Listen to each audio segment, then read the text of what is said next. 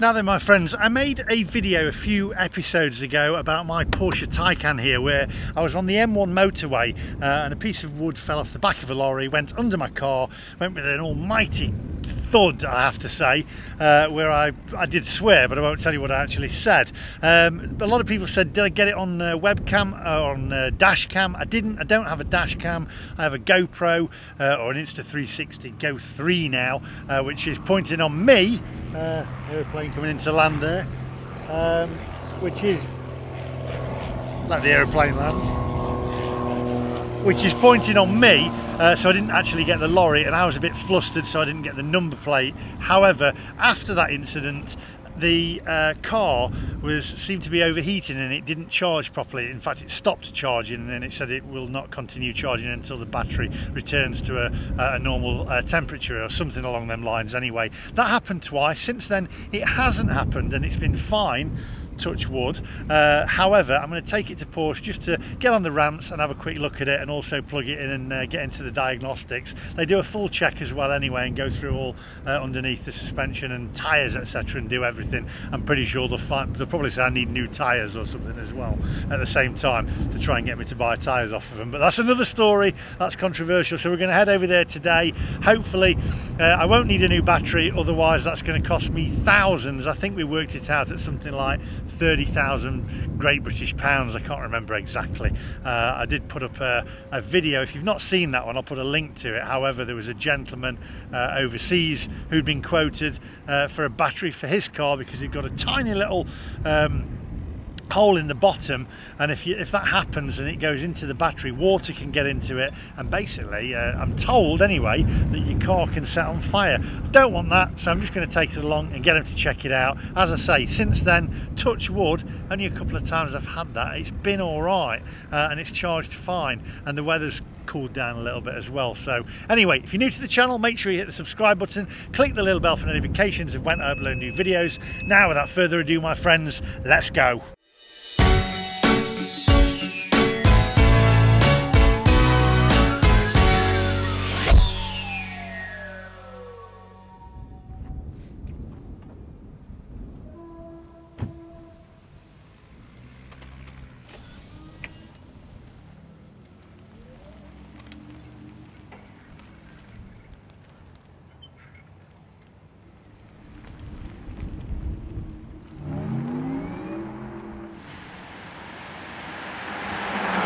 You know, I've got to say, I've learned one thing owning an electric car, and that's they're really passionate. Evangelists are really, really passionate about their electric cars.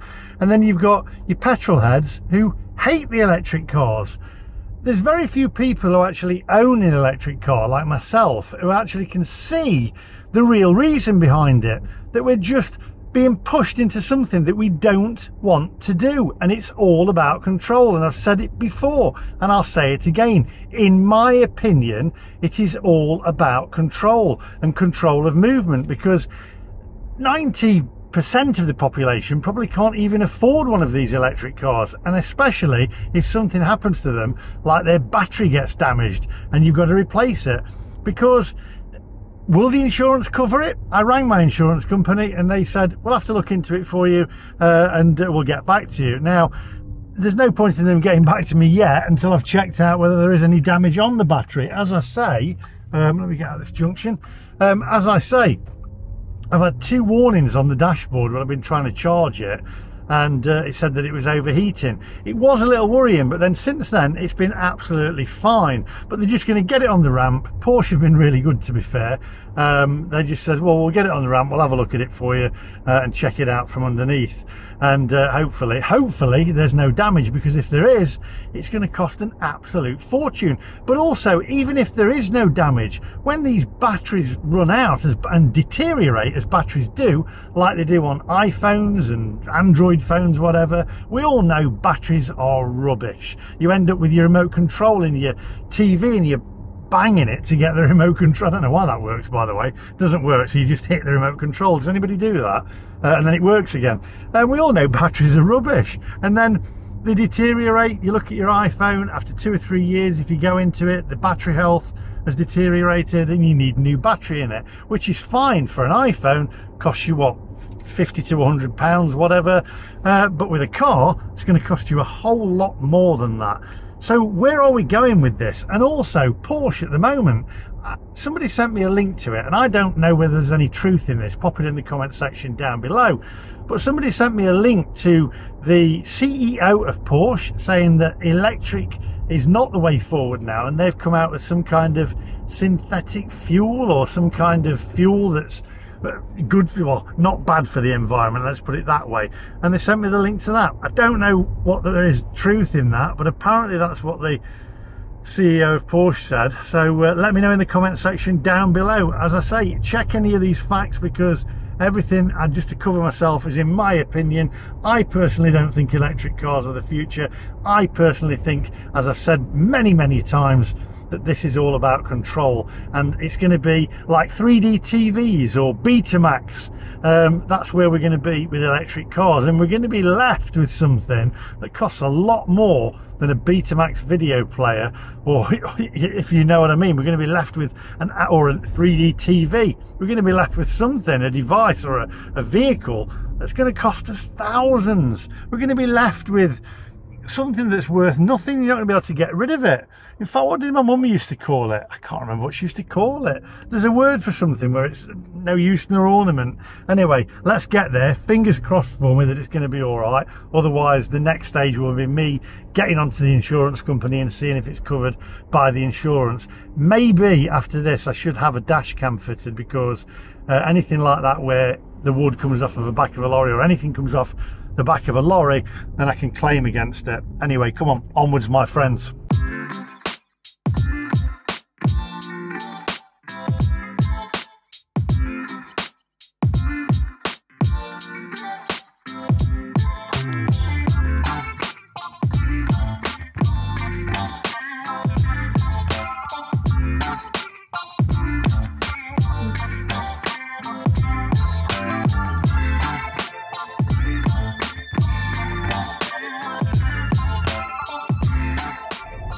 I have to say, what I find really amusing is how passionate, or as I'd like to say, aggressive and nasty, that evangelists get about their electric cars. You cannot say a bad word about them, but they can't answer the questions that I'm asking them. Like, for instance, answer me this now if you're an evangelist. Why aren't the government driving around in electric cars? Yet they're telling us to drive electric cars ourselves. Yet you've got the Mayor of London, who's increasing his ultra-low emission zone, yet still driving around in his gas-guzzling Range Rover, which is laden down with bulletproof glass. And he also takes his dog for a walk 5 miles down the road and has a cascade of gas-guzzling cars with him as well. And then also lorries. Lorries aren't electric. There'll never be electric lorries. They're too heavy, and if there are, don't expect your Amazon package to arrive tomorrow, because it certainly won't. And then on top of that, got a bit dark there, got under a bridge. We're back. There we go, we're back. And also aeroplanes. You're not going to have electric aeroplanes, and if you are, I can tell you, I will not be flying on them, especially with the experiences that I've had in this electric car. So we've still got aeroplanes in the skies, puthering out lots of fumes and damaging the environment. So a few electric cars are not going to make any difference, are they? So answer me that question. What's going to happen to aeroplanes, and why aren't our government driving electric cars? Come on, answer me the question.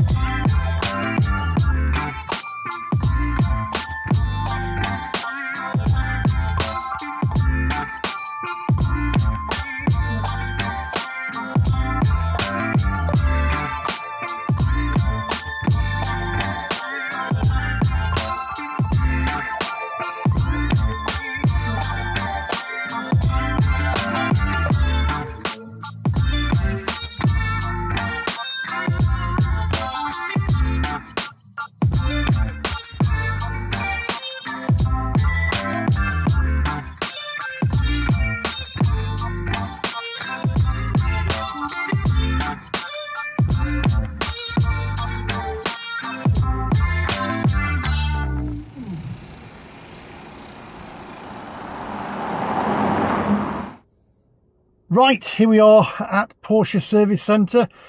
Now then, please, please, please do not let there be anything wrong with my battery. Please. While I go in there, I'm going to hand my keys over, have a coffee, let them inspect underneath the car. While they do that, as I say, I'm going to grab a coffee, and then you can have a look around a few of the real cars and not the milk floats. Actually, there'll be actually quite a few Porsche Taycans around as well, because, correct me if I'm wrong, and I'm sure you will do in the comment section down below, that the Porsche Taycan now is the best selling Porsche that they have, and that's over the 911 and the Boxster. So I believe. Let me know in the comment section down below. I will tell you though that they do some excellent coffee in here, and it's all free, and also biscuits. It's probably not free, is it? It's probably in the price of the paid for it in the price of the car. Right, let's get this milk float turned off, and fingers crossed that it's going to be all right. Otherwise, then I'm going to have to get in touch with the insurance company and find out how much, well, whether they'll cover it or not, and whether it's actually worth it. Because if the battery is more than the cost of the car, then I'm presuming it'll just be a write-off. But fingers crossed we'll be all right anyway. So as I say, the last few days not had a problem with it. It's been fine, it's charged fine, and everything's been okay, so hopefully it is. Anyway, take a look around while I have a coffee, and I'll see you guys in a minute.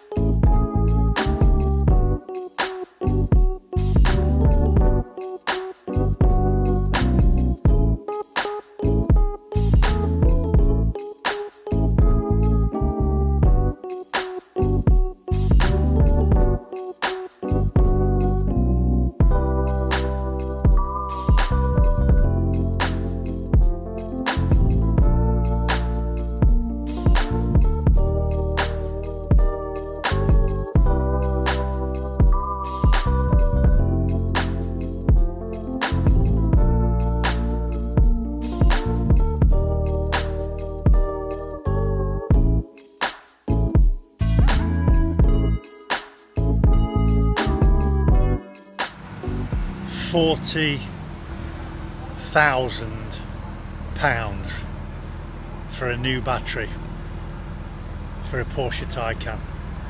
40,000 pounds. 40,000 pounds. Right, my friends, well, here is the technician's report. Take a look at it. Good afternoon, my name's today. I just got a little hot of any vehicle. That video, I think it's expected. It's part of that. So starting off, got passenger side front tyre. Minimum tread measurement on this tyre at 5.7 millimetres. Legal limits 1.6. That tyre all okay and agreed on health check. Braking and suspension components in the front of the vehicle, all okay as well. Again, all agreed on health check. No faults or defects identified. Across to the driver's side, this corner all okay as well. Minimum tread measurement, driver's side front tyre, 4.7 millimetres. Moving down the vehicle, checking all the inboard protection, as well as the battery casing as we move to the rear. Hopefully you can see on the video, everything all intact and in good condition on the underside. At the rear, underbody trim's all intact and okay.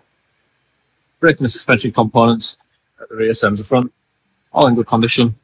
Again, no issues. To point out, minimum tread measurement, 4.1 millimetres on the driver's side rear tyre. That tyre reflected in amber on the health check. Also the passenger side, braking and suspension components all okay in this corner as well. Minimum tread measurement, 2.5 millimetres on the passenger side rear tyre. In legal it was 1.6. That tyre reflected in red from the health check. The driver's side rear. Finally, so thank you for taking time to watch this short video, and thank you for keeping track of the news. So, it was good news, my friends. The battery compartment is intact and there is nothing wrong with the car. It's absolutely fine. It may have been a glitch on the software, so touch wood, that won't happen again. It only happened a couple of times, as I say, and it was on a really hot day after a long journey from the Lake District back to Mansfield. It was a really hot day. Tried to charge it and it did say that it was waiting for the battery to cool down, the battery compartment to cool down. Diagnostics show nothing wrong with it, done a full check underneath. I have to say, by the way, Porsche Leeds, if you do have a Porsche, they've got one of the, if not the best technician, the top technician for Porsche here at Porsche Leeds.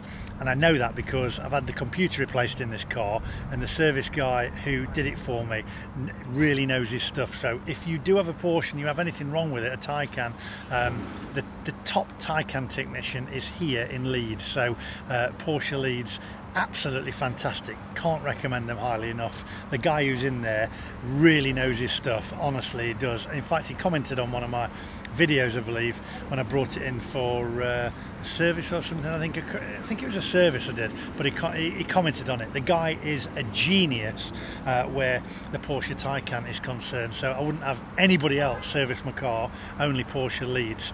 So there we go. Thank you to Porsche Leeds. So there you go. Luckily this time there's nothing wrong with the car. It's absolutely fine. It may have just been a glitch. I'm going to get myself a dash cam though, because then if anything happens again I can capture it, because my camera that's in my car is just a GoPro that I use for the videos. I did say though to them, how much is it for a new battery? And as I've just said there, £40,000 is how much it is for a new battery for the Porsche Taycan. So if you do damage your battery compartment, then it's going to cost you 40 grand for a new battery, or to replace the battery as well if you want it replacing. So I got that bit of information out of them. Thanks again to Porsche Leeds. As I say, if you do have a Taycan, this is the place to bring your Porsche to, Porsche Leeds, because you've got one hell of a genius in there. He really knows his stuff. That's all from me today, my friends. Also, by the way, I'm going to say hi to the buyer for this place, because really nice gentleman I was speaking to, and he's the buyer for the group, and he said, funnily enough, one of the first things that they check before they purchase the car is that the battery compartment is all right. So I'm going to say hi to that guy. Such a lovely guy. Porsche Leeds, brilliant. Can't recommend them enough. That's all from me today. I'll catch you guys in the next one. Make sure you hit that subscribe button, and I'll see you in the next one. I'm going to go and celebrate now with some fish and chips. Bye bye.